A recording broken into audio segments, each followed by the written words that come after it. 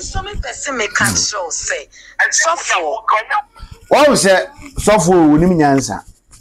Onim nyansa. Communion wine na omde banana mononom no. Ya mo kotwe Yesu moja firi soro de bela. Ya continue to say osofo bi obe criticize Yesu moja be onim nyansa. This is a communion wine onum bi. Wanum bi onim nyansa. Because communion wine no say ya mfa nchemo mo kotoy. Ndi so kotoba na wo say no de ye Yesu moja. Na emu madum chedu ade ne de enye Yesu moja. Ujimi no wo chen preko a wato nsuma wo yasa atwene pie onim nyansa. I'm coming young, you will feel. You think that's for the best. That's what I'm saying. And this is what we can send it on you. Otonye sumoja me pacho wa sheda. We can name everything adibia be buani pabia ye betumi amanidin. Yes. Oh say oba na kire wo se wagimi. O sofo no oba no wa kire se nana hema kire wo se wo ye nyansafo be wo ye kwasea. Anything ade bi communion wine no Yesu moja. Otropia wo ti Yesu. Communion wine Yesu moja. Enso ye de agina wo se Yesu moja. Eno de amati atum se boroni aye de Yesu moja. Na ye papa koye dudo be Yesu moja de ne mo se ne de mo ntiase. Wo ntiase a tena ba bi e. Ba ba tena radio so da na wo di papa natem. That should tell you say me say asofo we no nyina no say no omutie Stephen Adom chedua.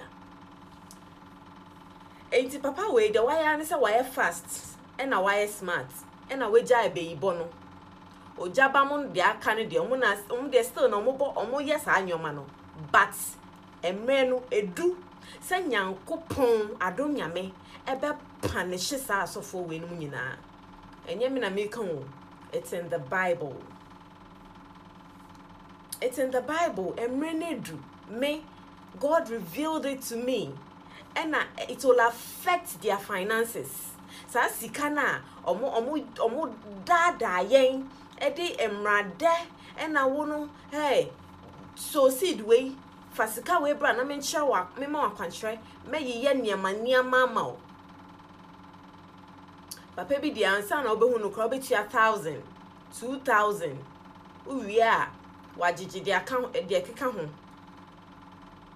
atrofo edifo iti nyame adom emre na edu na emre na edu no eda Jeremiah chapter 23 the whole verse go and read it unya King James version read it emre du se adom nyame ebe sorry etia false pastors and it will affect their finances. I saw it in a dream. It will affect their finances. I didn't know what a motivational speaker, meaning they were no no mucha. Be ye be any baby oh. A sorry no a business. A sorry is a business. But any motivational speaker. But the truth of the matter is say, son say and may do Adom nyame eba be punish asofo no intino. Ma onye no say because what any motivational speaker no punishment ne ba e bi nso ne so. Omo aka nyina punishment ne ba obia benya ne die. Obia benya ne die. I just say wakwahwehwe sa enkofo parents imame no na obom beye no asre bon fache and now so say he will rather go to God, ask for forgiveness and repent, because untimi embese fie na because na e han no abenti no ube dwane a pretend to be a motivational speaker. Punishment no sabe count there, including the false pastors na omo kan ho no mo nyina mo benya mo punishment. Inti adent na men da Adom nyame ase ya be da Adom nyame ase esan se wa ya adie esan se wa gene ma, especially emma meti hey me your mother inti anka na daachi bi no enye adom nyame a wama emre na edu a wama yehu no kre se beye bie ni bebia eye wiase no obia ne bonni obeye no ehu nsunsuanso e na ebeba ne so na nka we anya adom brewe a na mo sa asofo we no no wo ba be ka cheme so me ba se me na me ye beifo me na me ma ne nko nanim enu nti e na mre na edu sa adom nyame ebe panishi osofo bia wendi no kre meka emre na edu nyame be panishi osofo bia wendi no kre meka because me hu ye ya reveal me hu in my dream na is serious adom nyame e da wase why na yesanso da wase ema o servant Stephen Adom Chedia, the voice of God. Because enyo bia ena Adom nyame be pese obe yusu no eno betimi ama ne ho kwan saa. My dear, if you are a chosen one and that form, but Stephen Adom Chedia, the voice of God, Bema kukudu for why ya dear. And I'm also spiritually awakened. And no man claiming to be a so-called pastor can intimidate us. Adom nyame anope the mesre ama servant Stephen Adom Chedia, the voice of God. Fa initiation akumemu. Na mana ako abutre. Ombo within, osofo, ombo within. Me defend it because no enim gwas. Adaya papa aka say Christosum tantan to aboni din. Ah yesi mwa bi na abusua mwa adoma na emiti ye. Ena om sesei enema na ya abobɔ asi won aboa ne ho otan.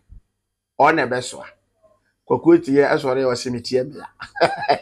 Enu bi na aka papa yo. Kwakuo sori amabo bi adi esi aboa ne ho otan. Won na besoa ne ama no. Kwakuo me de me nso abetie me ya amoni di o se me de me nso abetie me ya na je se aka papa no na je se wa sori etan Christosum tantan no ka ho No on June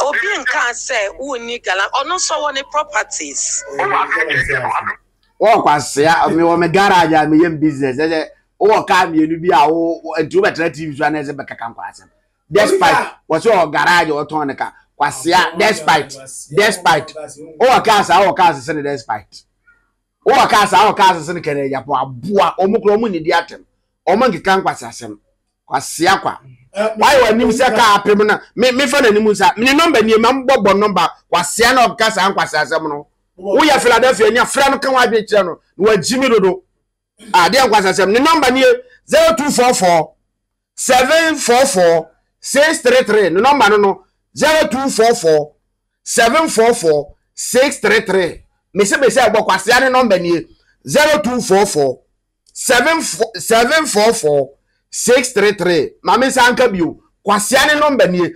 0244 744 ni din ugu ni hu fa but you tell me don't end me for that you mean so oh na so bia nsuro wate onu onsuro hwe na wo mo ya obekasa ajimisem we oni oba na ekasa oba na eka ni nyansasem kirewo wo a wo si nyame afre wo hwe jimi kasa wo ka nyense bako kura nu kasem se wa winsan bro se wa tropio mo de jimi na mo se mo de be memo obi bia kwa ba OB4GSTV official name Ayɛka Rev Obofour ba ko pe eneso ye davufo Adom nyame ma Ayɛka tremada bodwiem emoje die fusa nesa aseda ne de ma okese ene Wednesday service ene Wednesday service ene your mind blowing ene Wednesday service ene was mind blowing nene ensema ye ba bekeka ene de ene ensema ye ba bebie me ye nua ba bi akase bi afa ye Papa Rev Obofour ni jata ho na ensem no ye bebo ka akom ye gine kokuo no ye bebo e de ensem na ye nua ba ne kan se asofo ni binu including Rev Obofour mu nyina no omo ba ye no omo de abayibo ene ba on the social media eba ye nneema bi na obusa o mo sesese abaifo no masa na ene enua ba no kan sem bebre ebiebie ma e caution to this men of God e kwa be no mbefa so a mbe ansa sa kwahyewe ni nyina no e wo mo nsem omomra no be video no na omomra meyi o ma no ye nua ba no true cautions upon caution to Rev Obofour no wie e no kire se ne ho nipa bi ekọ Rev Obofour asori na de oye no aso de mo no amwa no and sa na ema we ni bebrebe a esoso ena ya na asofo ni bi ya ema asori ni egu nanso asori ni gu no mo de blame ni nyina no aba good the one papa Stephen Adom Chebia say the man of God Stephen Adom Chebia de egu asori no na nka yenga so de egu asori ni dia ene na nka ono so eye hwan ya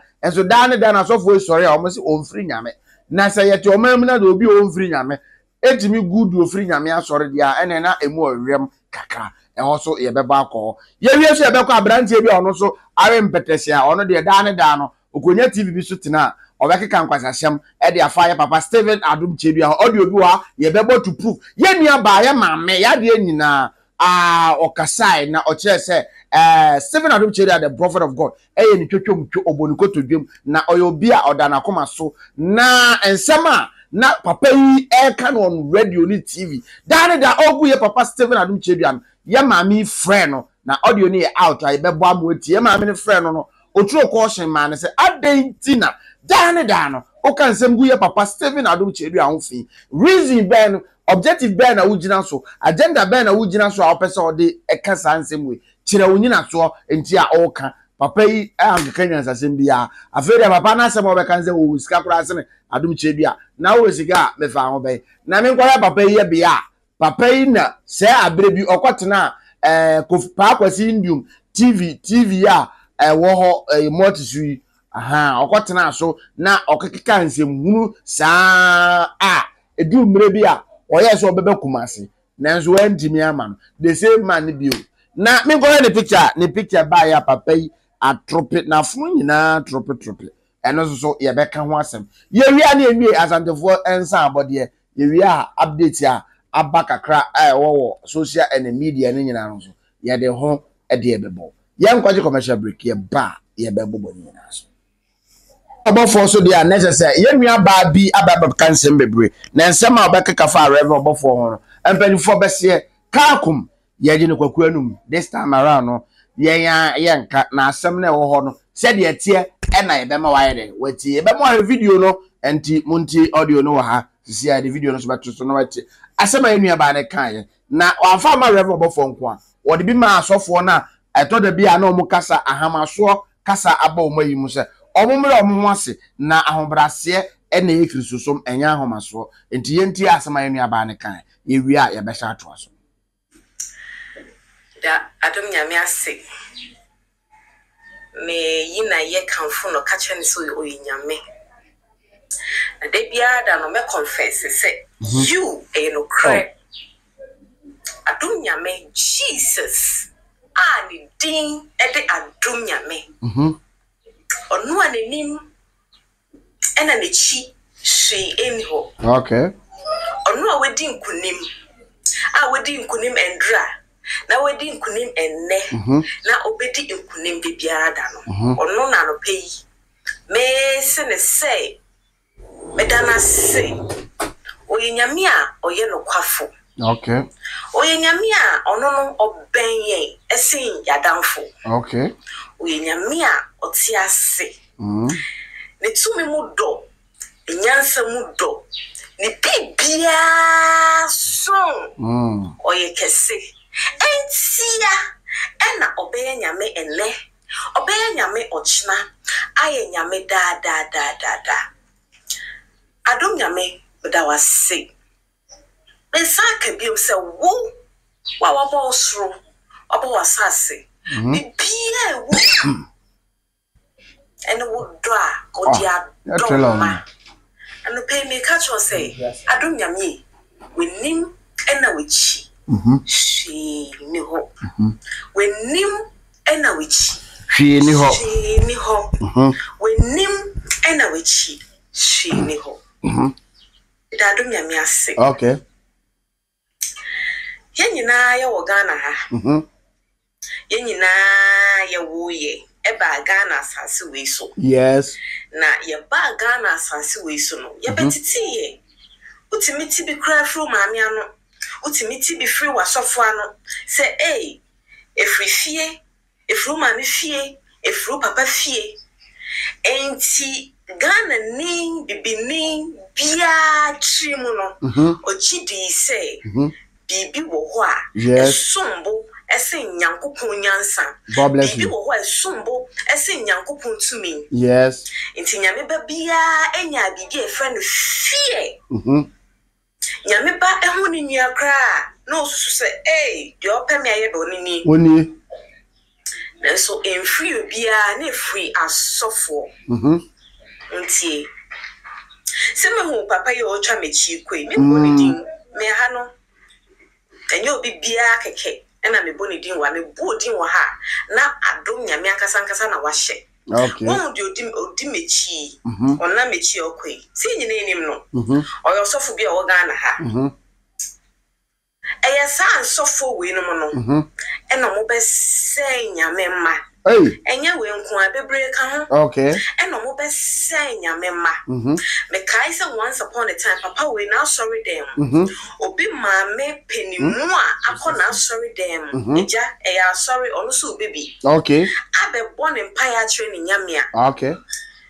Papa we efre maame penimu no ema eka chen say onante no hwe nti saa times na maame ne so otogu ne na so maame penimu otogu ne na so papa we ka chen maame ne say onante no hwe nti maame ne nante no otogu ne na so papa we betimi aka ne say mo hwe beyi no hwe beifo no hwe beyi ahye ne mu ma mo hwe beifo na papa we si obi maame Jesus obi maame o enti mun bisa mo se enti saa da no saa maame no de ne ba ene call asori saa da no ena papa we si maame ne se oye beifo a sei ena ne ba no ebehu maame no asemo sei na ne ba no behu maame no mo se fie ama ni petrimu ayeden nyame bo asasi odo ene ye bibia wa asasi ba essence mo one mutrimu ye den mo de mo adwen na nam sa asofo we mu no mo de mo adwen na nam ena mo sisi asori dan all in the name of business but more pretending to be servants of God whilst you are not. Okay. Enti papa we sa de no ye no eye me yase okay. Wana maame na papa yi ebo ne beye e wa sorry dan mu maame ne toku ne naso e na ka che so onante no hye onante nko nti maame ne ko no toku ne naso de papa we timi bie na no kan ya hye beye beifo hwesina beifo ahye ne mu ma beifo maame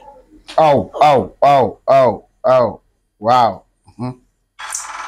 Iti we a continuation we a part 2 iti ube bisa on say adent na ena ono wada ne motivational speaker no adent na one toso ankoso ambo amanfo maame no be okay adent na all of a sudden we jai san onyoma no we ena ono wada ne motivational speaker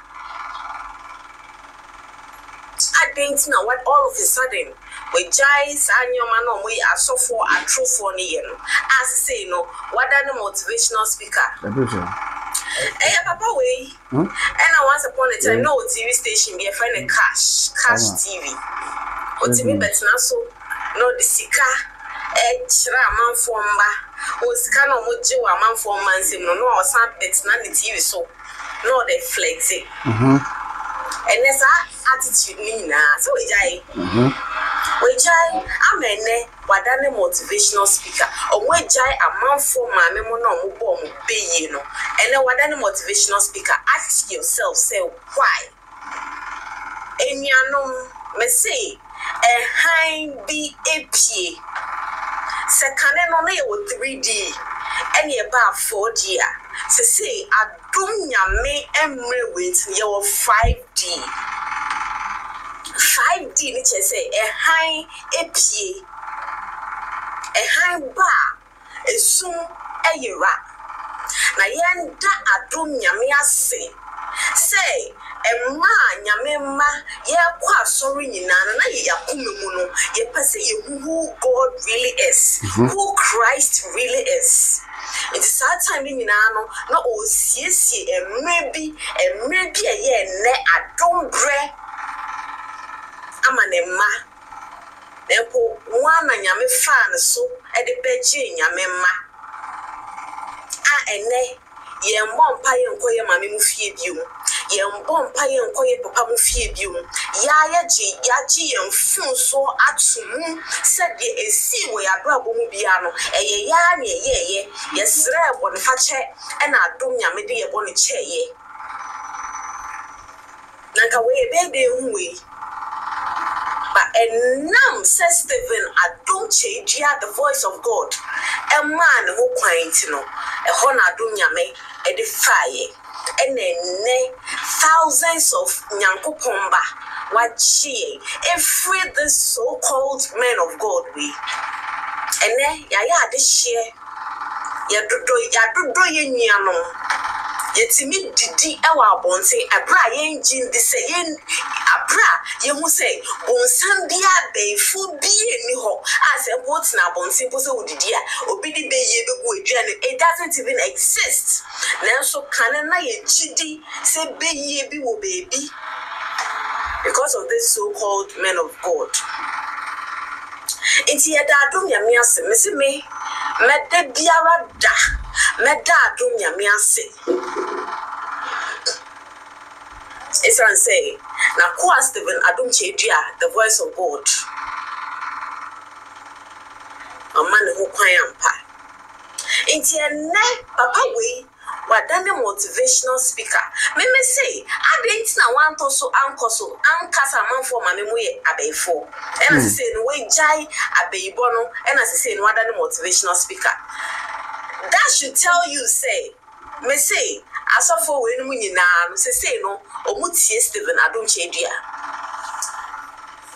Enti papa we the why am say why fast and why smart and we jai abeibo no.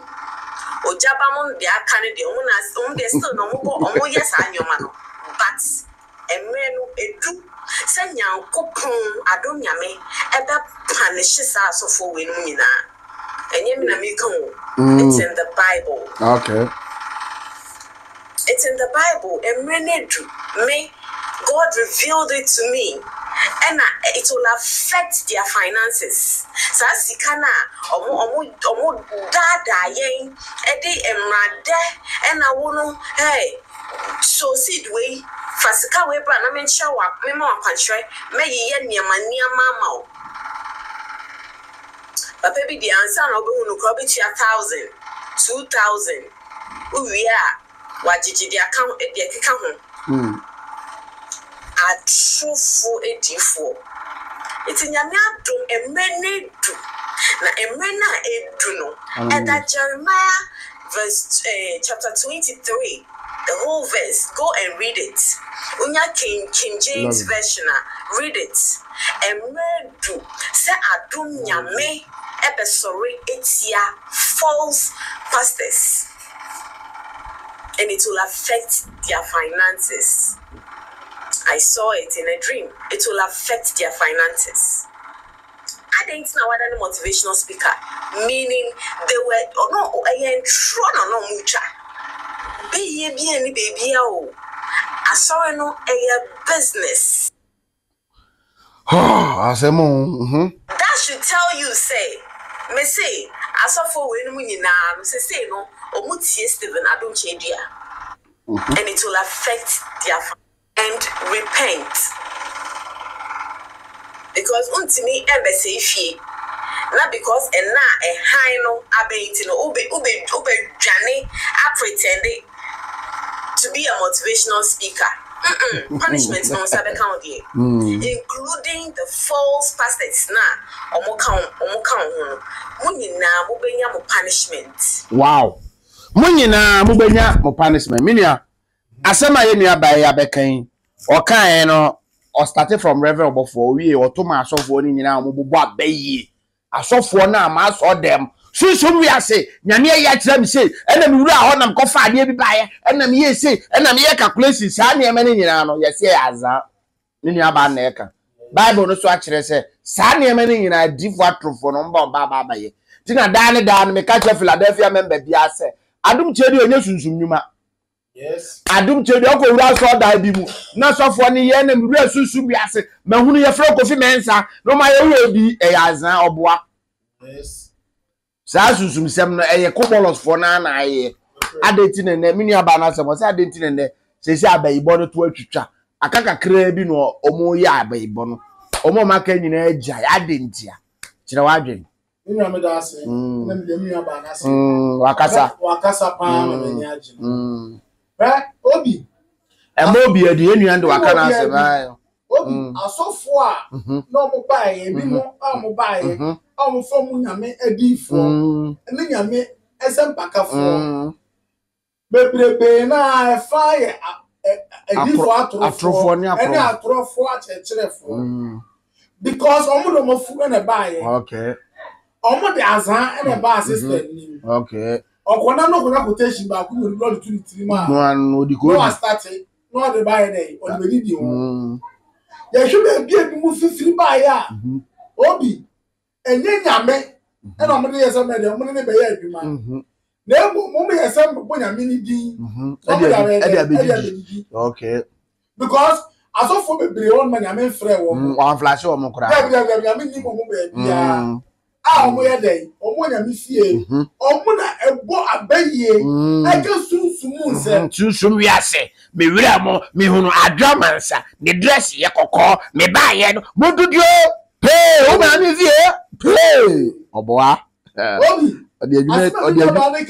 odi adwuma du yes asema me no ba ni kan na ye no kura to bi ani yes wo de wakasa yini so won bi pen amere said yeah bi bi adu pen o mu nyanya ya say also imunye kwa munye enfa ka na nkokwa munye yes ai obo pa di atwi so na me flash o mu nyina sample form yes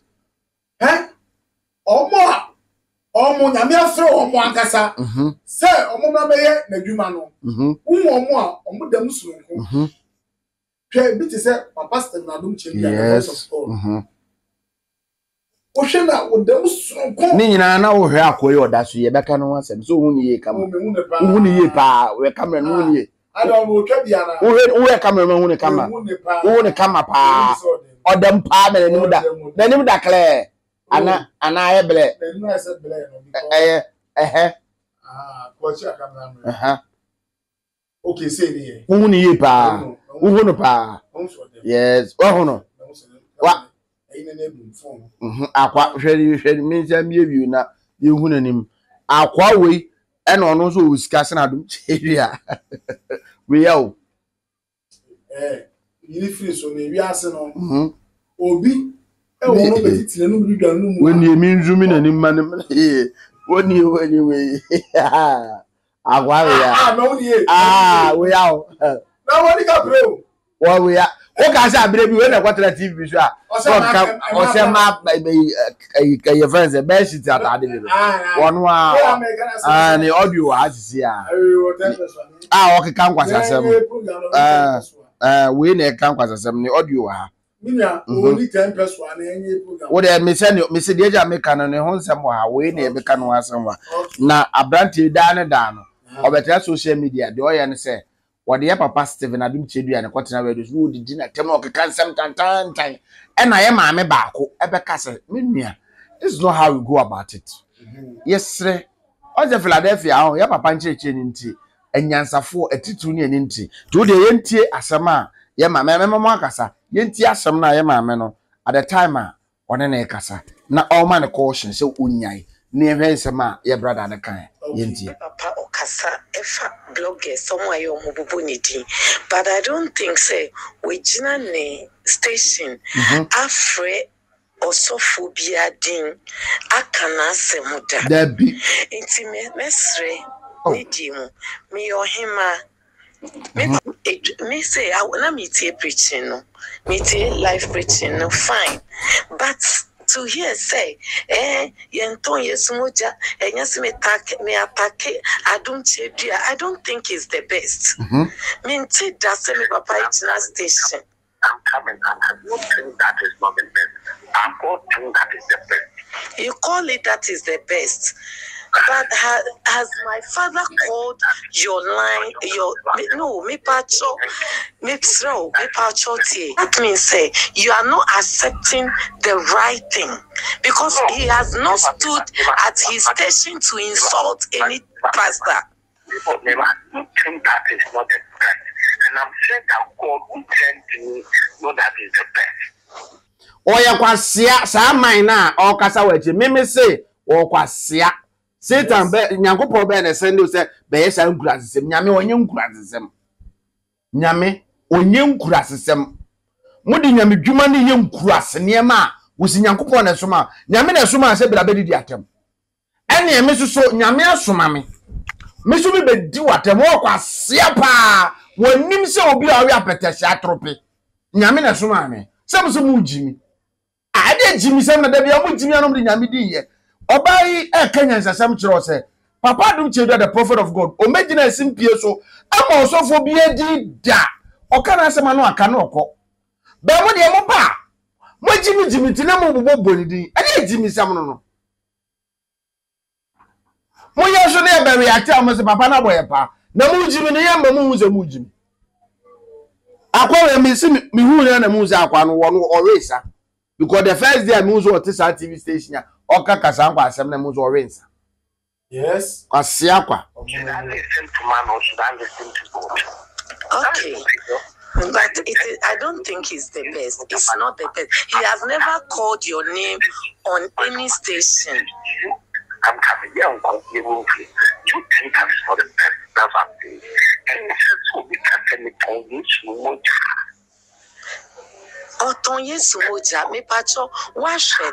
we can name everything adibia be buani pabia ye betumi amanedin. Yes. Oh say oba na kire wo se wagimi o sofo no oba no wa kire se nana hema kire wo se wo ye nyansafo be wo ye kwasea anything ade bi communion wine no Yesu moja otrope ya wo ti Yesu communion wine Yesu moja enso ye de agina wo se Yesu moja eno de amati atum se boroni aye de Yesu moja na ye papa koye dudo be Yesu moja de ne mo se ne de mo nte ase wonte ase a tena ba bi e ba ba tena radio so da na wudi papa na tem what you say Debbie na Yesu moja no we try Yesu honam enu we won say no don't put Yesu moja with not your one. Enti no ofu say ebe ha na wa ben no konin chen na tunefo but you don't stand there preach and say things against him. I wouldn't too much. Too much. To you is too much but because so tight. Osaya kwasia bio with no excuse. Men kwa asofo kwasiafo bi say na dan da omo man ni butu no. We mu bi say no. Akonvensa for asofo bi say no. Om na ma Ghana nye ye no. And I'm pleading to the council of a royal say san kwasiafo bi say na. I was so mama mra na omudi because man we approve a kire say da bia no wa said that say what the papa ni metwitwi form. Enti anytime bi obeka san kwasiasem no. Na mama mra na di because Ghana your freedom of worship. Yes. Your freedom of worship. Obia is entitled ada akonfo ko mu ni o. Enti ada enti na won attack akonfo ni bi. Na Papa Adom Chedua nkwa na da ne da onpeso ma. Omahunu se papa ne kire ewowo wo mu. Omahunu se ne matantan na omo ye no. Susu wi aso ma me na ye wo e na ahia me a medwale wo me ye se nkwase asem saa enti onpese saa ne ma na omo ye. E na papa ne kire ne kire se hwini ho. Hwini ho di asofo ni nyansasem bia aka de a ene ye bekwa kwa attack no. Edubo so asofo bi o attack Adom Chedua bia no. Na ya baibo no odidi ho. Yes. What do you read Ghana history no? Also for be our attack Adom Chedua pen bia no. E abaibo no odidi ho. Yes. Nti now abaibo ni ho onye bibia anya de no ba attack no. Yes. That's what I'm telling you. Say, go and sit him down. Say, who feel? God bless you. Yeni abane ka che say. So also ye bema ultimate TV so. Ekika sa na ma ne dia wonim ba bia na asore wo. Go and sit him down. Okwa as a prophet. Me ba ho nyame asoma me se me mela ho. Because obi nyame asoma ndi oye bold. Adom chere the prophet of God oye bold because wasi nyame e na afre na asoma no. Wasi wa wantie no asore ne be de ebegu. Ampa asore na gu anaze nwi. Agu enti now no wo na wafra tropi na okeka nkwa asem no. Se nyame na afra wampa ka asem bi ema na asore no mu. Wa wantimi dan da betra radio so na kutia na abosa. Unnim nyansa. Say it is the best as you claim. Now what no a friend now in Kasaba you don't stand on a national TV to insult him. No, remember kind of food What ho? What maka wunya wo kwa siepi. Wo kwa siepi. Waka wunya. Wako no. Se won se wade na wo sofo no ye nyansa bi anim enti wo wose maka wo nyansa samba na timika wo kwotena radio so anya temdidie ni wo bronza ade TV o munya sika no de tuo ma time eni ti na o mu fa nkwasiafo bi anom do ma betena to na o mu keka nkwasem na ka nyansa samba na akwa we wo ka na me na chanta me kama o kwasa ko de ya forte na no se de ni o de mi try the TV ombo within osofo ombo within me defend it because no enim gwas adaya papa aka say kristosom tantan to aboni din yese mwa bi na abusua mwa adoma na emiti ye eno mo sesese enema na ya abobọ asi won aboa no ho otan o na besoa kwakweti ye asore o semiti e bia enu bi na aka papa yo kwakwo sori amabo bi adi se aboa no ho otan won na besoa ne ama no kwakwo si media menso abitie me ya amoni di o se media menso abitie me ya na je se aka papa no na je se wa sori e tan kristosom tantan no ka ho enti no odidi papa atem no oka kristosom tantan we mu na yesunsum yase wo ma me ya baifo wo papa ye se wo bewu kwase asem se ya no mu kekam de abusuan titimu jimisa tinin sem kekan e doso say wo feel so ye bibi na nye right go to him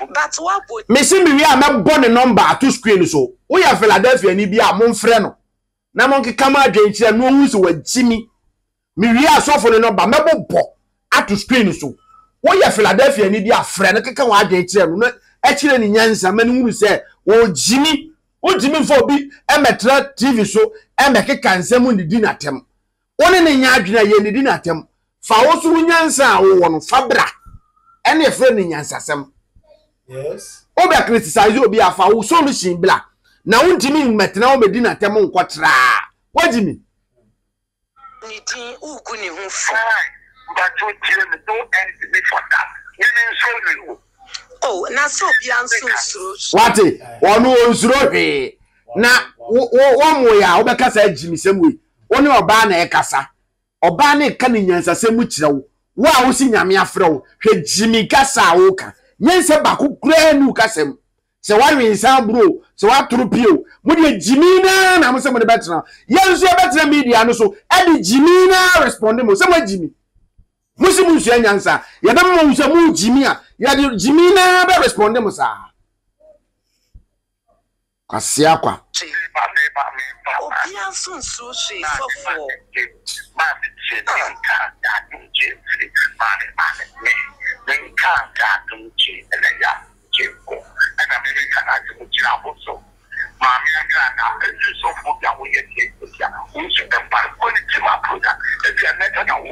Iminji ndi so obi abo udin obi wo wasem ha obi a obeba wo nchen no ni ba be kasa asenu but we not public a national station to insult him. It's not the right. It's not right. Having insulted that you and I've insulted so you don't mention his name. The don't you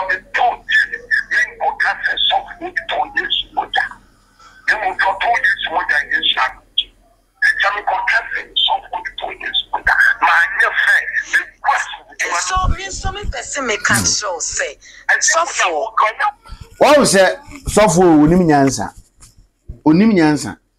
Communion wine on the banana mononom no. Am kotwe Yesu moja firi suru de bera. I continue to say osofo bi obekriticize Yesu moja be onim nyansa.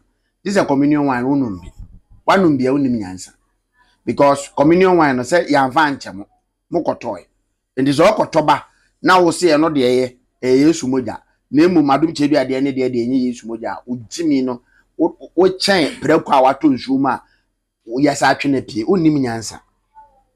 Ade en kwasasem no. Ono a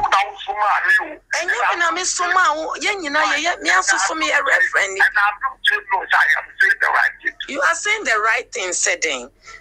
What is the right thing are you talking about? Unim abai asofo we mu nyina we mu na kum chacha be fro ma bai fo no omo ho hyehye omo hyehye se de omu didi ho na bai bo no sese ade gbo sese ya mama mo maye be ye bio ya pon ye ho ya me ya ma mama mo maye be ye bio ya pon ye ho e na eku omu no we mu na auto collection mo ai no mo de no mo ko practice no akotwitwa bi me ko ka bi a kire ma asefo bia na sebi unka asem men ka asem no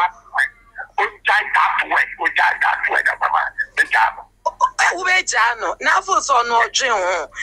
On drin ho, Debbie. No, on drin ho. Obi nkan say uni gala, ono so woni properties. O kwasea me wo me garage a me yem business. O ka me enu bi a o ntu betra TV so na eze be kaka kwasem. Despite what's your garage or tonica? Kwasia, despite. Oh, casa, send despite. Oh, casa, send Canada, Boa, Omukromun idiatem. Omangi can quasasem. Kwasiaqua.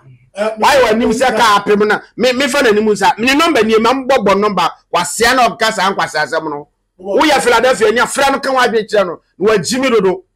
Ah, dear Quasasam, the number near 0244 744 633. No number no 0244 744 633. Me say about Kwasiane number ni 0244 744 633. Mama say anka biu Kwasiane number ni 0244 744 633. Ne number no. Ofre na on kire de enti a odidi e Papa Adom. Wo de ofre na ka che say hey kwalensani kire de enti a odidi e Papa Adom. Kwasiaqua. Ah, usu wait. Akwa we bibi we gina wait. Ah.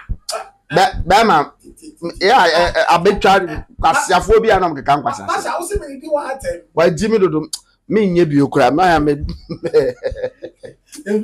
Wa Jimmy me de me nye bi. Wa Jimmy da Kwasiafo bi se anam pesa bezuzo. Oya da anam ko me ho me kura ate. Kwasiaqua. Are jina be keka Kwasiasem se wo sika. Kwasia wo kura wo jina mi ntimi mfidu. Aboa bi a wo be keka Kwasiasem a wo si nyame afro. Nyame frɛ Kwasiafo bi se. Aya na Jimmy bia me de me kaka se bi man me tsa obi bi another tribe no abefa offensive no. Wo Jimmy Dodo. Ah, Kwasia sa na abetena se ai Adom chedu ayo classmate wo sika.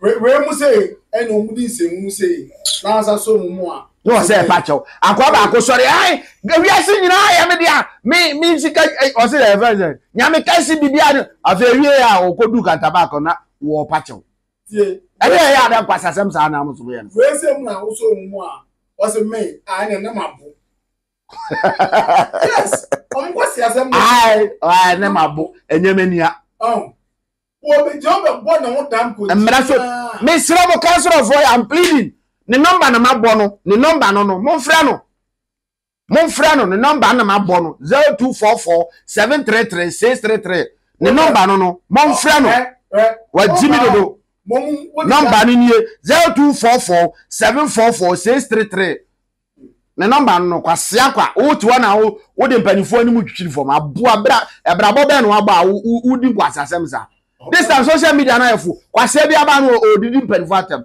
me se me mfa panyini bia nim ntwitwi fom me respect obia wa asem ba na asem ni nko ya ne adeliberate on it me ni di watem but ya wo ba be di panyini atem a mekeka ma adwen acho stupid asiapa we o John ma o Jimmy ni mu ya o kika kambie obi quotation ko ni yampon a me yampon na man keka nkwasa asem manche wa Jimmy no don fa ne kwase anko bye bye mo fa nche me se ne me kasa ko sa because ba bia aduro me hu ne se enipa bi ahyeda epese o mo de papa na nim anza afedi ha agenda o mo bo se so o mo de fifa ya anye ye na afedi o mo do mani asie so ekwa na ba na no se apetese grawa ba ko obegina wo se onu asort me wo ekwa na ba betima asort me so asort me ni Steve wo ba asort me ni Steve wo betima asort me wa no se beef wo betima asort me na kata chiesu so ba ya onu so begina ha ai na papa no ne blogger ne yen ntu ai blogger ye ne blogger ye prepare because onimonyamfo Steven Adom Chebia ne din wote nti se o campaign ema nipa titru a eye plus nti me if na ko me ni Steve ya officially ya giatum Adom Chebia blogger omo ye pa ye ne aya boy ho pa ye be blogger man so if na ko ne onu ne ma nko a be campaign because wo ye ne ma pa wa wonti ase no ukwa lake bosomtwe na da okotuntum anase o poso na da ho no kofa atikotuma na lagun bi ebe bi afa atikonum newu senye ona ato camera ne maame microphone na ehye me jodi a me betre screen so no aduane mdi nyo na de maame ntuma kundim mekere me de menye e de enkwasasem so Ghana nkrasefo do so nyansafo o say last that you say omo na media no so a o mu Jimmy omo kire Papa Adom Chebia the voice of God no sample for nyame mfrashe mu ba bia ebi ti sekretary afife ya wo ken ketechie be na ye twaso na mde omo ko ma Jimmy do don fam pass anko wan say on so for panyini mu an wa send them a link just me hwe omo di Adom Chebia ho fa ye ne fe o so panyino nti obi di Adom Chebia ho fa wa no asend de abere me eye ne fe so wo hye mabufuo nya fra twumasi ya just eye ne fe me hwe o nyina o ma ma so mba be ye nyamdwumo eye o mo fe se ye obi di Adom Chebia ho fa nyame betuatua moka wanwa mo nyina me ni akatene na ma wi ana af makasa atra